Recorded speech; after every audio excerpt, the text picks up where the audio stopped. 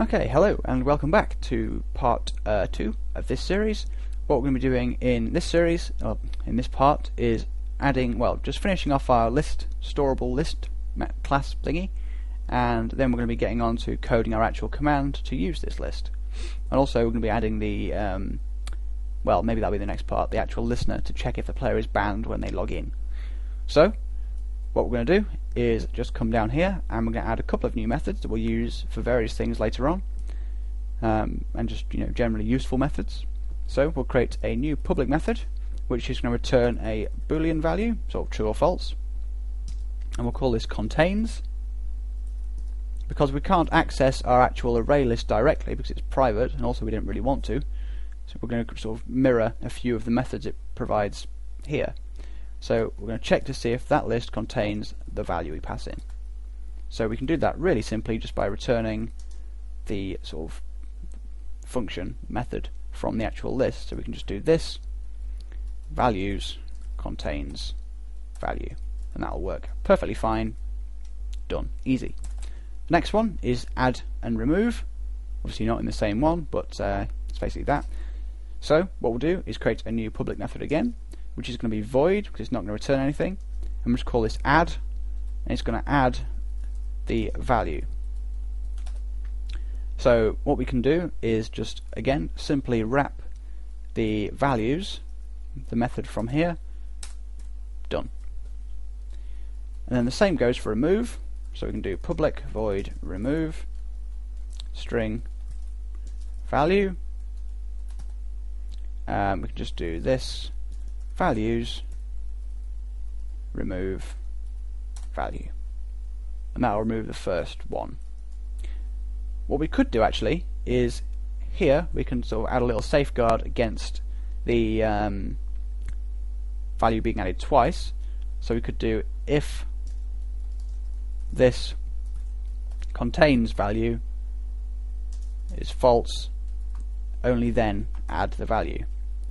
And now we've got this contains method, what we should really do is up here we should use that instead of accessing the array list one directly, just so that we're always using the same method. If we ever want to make any changes, like for example use a hash map instead of an array list, or just any other kind of change, we wouldn't have to worry about the contains method not being provided. We'd only have to change it here essentially if that's the case. So yeah, that's that. The remove method, we don't need to bother checking it because it will only remove it if it exists. And the final thing is we need to, we're going to have a method to actually return all of the banned players, just so that if for whatever reason you wanted to do that, you could. So for example you could have a command that lists all the banned players in game. I'm not sure why that would be useful, but you could. So what we'll do is create a new public method, and it's going to return an array list of strings even, and we're just going to call this get values. Not going to have any parameters, and it's just going to straight away return the actual list, so values. Okay, that's that done, and now that should be uppercase A obviously. There we go. So now what we've got is, and something's wrong here, that shouldn't be there. There we go. So now what we've got is a class which we can use for storing any kind of list, list of strings. So this could be banned players, is all I can think of at the moment, but there's plenty of other uses. For a plugin I've been working on recently, it stores banned players in a separate list to locally banned players, and also temporary banned players in a separate list. So anything that you can store in a list you can use this for. So yeah, that's it. That's the whole point of it. It's a bit more versatile, I guess. Anyway, that's that done. So what we need to do now is actually create a object from this, which we're going to manipulate in our actual plugin. So we can go back to our main plugin class here, and we're going to create a new property, which is going to be a list store, and it's going to be protected, and it's going to be a list store, and we're going to call this banned. Yeah, that should be banned players. Yeah, it should be banned players. There we go. So that will need to be imported because it's in a separate package. So we'll just do that. And there we go. And then just here, under the log, we can create a new instance of it. So we can do this banned players equals new list store. And remember, this wanted the file passing into it, so we don't need to pass in the file name, we need to actually pass in a new file object, and the parameter for that is just a file name, so it's fairly straightforward. But there's a problem here because we need to make sure that the file folder actually exists. So we're going to bring that down here, and we're going to do a fairly simple check here just to make sure that the plugin folder actually exists, which is where we're going to keep our file. So what we need to do first is get the plugin folder, which is just in the plugins folder itself, and it's going to be called access control. But again, if we rename our plugin, we don't necessarily want to have to change things manually in our code for the sake of maintainability. So what we're going to do is define a string, which is going to be called plugin folder, except not plugin. This is going to be equal to this get data folder, which we can use to get wherever Bukkit thinks we should keep our data, and then from that we can get the absolute path, not file, path. There we go, and that's that done. So then from that we can actually create a new file object. So we could do new file plugin folder, and we want to create this as a folder if it doesn't exist.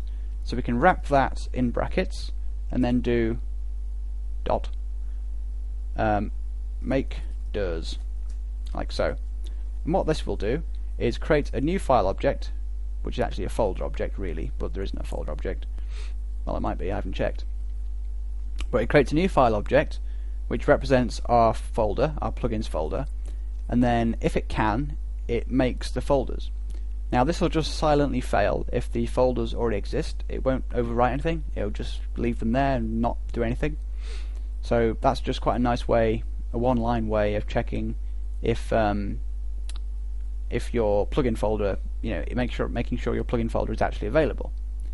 So then down here, where we're just, our file name, we can just do plugin folder, and we can add on a / which we can get from the file thingy separator. That's the /, or on Windows it'd be a /, and then after that we can give the file name. So we can just say bandplayers.txt. Okay, and that will now create a list, and it will create the file so that we can actually use it. So at this point we can actually test this, because all of our code should be in a way that it should actually create this file, and it should be all working. So we can export this just like so, and we give the server I left the server running, so we'll stop the server and we'll start the server and see if we get any errors, which we quite possibly might. Let's see. Nope, that's good. So we can look in our plugins folder, and we should see, in theory, if I go into the Minecraft server and then the plugins folder, you can see we get this access access control folder created. And if we open that up, you can see we get bandplayers.txt, which is currently empty. You can see at the bottom I've got 0 bytes. And the folder has been created by this line, and the file was created by this line here. And also the load method, well, it hasn't been triggered yet, but that's what we're going to do next. We're going to have it load, or attempt to load, any values in the file, so that they're back in the plugin, so they can be kept banned, basically. So going back to our main class, once we've determined that, once we've loaded this list, what we're going to do is just do this band players load, like so, and that will load the files from the list. So that's just calling our method here, which we coded a moment ago. Okay, so that's that done. The next thing we're going to do is add the actual ban command. So let's go to our here, and we'll create a new class to handle the ban command, and we'll call this ban executor. For a reason I'll make clear in a moment. So we'll just hit finish. What we're actually going to do is create a new package to contain all of our command executors. So we'll right click on here. No, we won't. We'll right click on the source folder, go to new package, and we'll call this the same thing, except we'll end it in executors. So Bukkit, or commands actually. Okay, and again, same problem has happened. So let's hit, or has it? Well, let's refresh anyway, just out of habit. hit refresh just to make sure nothing's gone wrong, and we're actually going to move this class into our new package, let Eclipse work it out, and we'll do the same for our kick executor, like so. And now because this is in a separate package, we can rename it with F2 there, that was, to just kick executor, which is just a little bit simpler. And we'll just let Eclipse work everything out, which is what that was saying, and there we go. Now there is obviously apparently something wrong in our kick executor, so let's just look at that. And what that will be is the access property. Yep, so here we're using plugin.log, and if you remember in our plugin where we set this to protected, that only allows for classes within the same package to use it. So what we actually need to do is set this to public, and we're going to need to do the same thing for our band players list, because we're going to need to use that in the band executor list. Okay, so that's that done. And actually what we could do is move that into the util class, because that is somewhat general. But also it's not really, or is it? Well, it doesn't matter. Okay, so what we're going to be doing now is actually coding our ban command. So we'll go to our ban executor, and we'll have it implement the command executor as necessary. And that'll need to be imported, and there'll be a method we need to add, so let's just do both of those.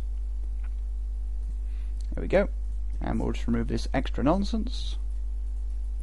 Okay, and we'll have it return true for reasons I've previously explained, and then we'll just rename these methods or parameters. So sender command, second time, label, still don't know what that is, I will look it up actually because I'm curious, and arguments. Okay, so the syntax checking for this is going to be pretty similar to the kick executor command, but I'll go through it again because that was from a previous tutorial. Well, sort of.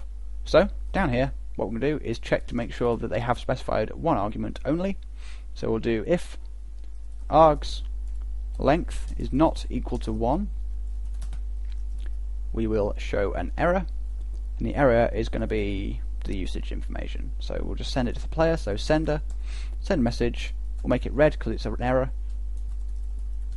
So chat color red, usage is ban player name. That should be an underscore, I think it probably is. That should have an N on it. There we go. Then we need to return true to prevent our code running any further. And we need to spell chat color right. No, it needs to be imported. There we go. So then down here we can try and get the player object again to make sure that they're online. However, it does make sense for you to be able to ban a player that is offline. So we're not going to, we're not going to make sure, not going to return. We're only going to kick them if they're online. That's what we're going to be doing. Anyway, so what we're going to do is just again try and get the player. So we'll do player. We'll call this one ban. This is going to be equal to plugin, which doesn't exist yet, so I'll have to add that. So essentially this is the same as the kick executor thing. So we need to create a constructor which is going to accept our access control plugin. That's going to set it to a property, private property, which is going to be called plugin. So we'll just do this, plugin equals plugin. Now I think I might continue this in part 3 because this video is getting a little bit too long and people get mad when I do that. So come back for part 3 and we'll continue. And I'm sorry for this awkward break, but not really a way around that.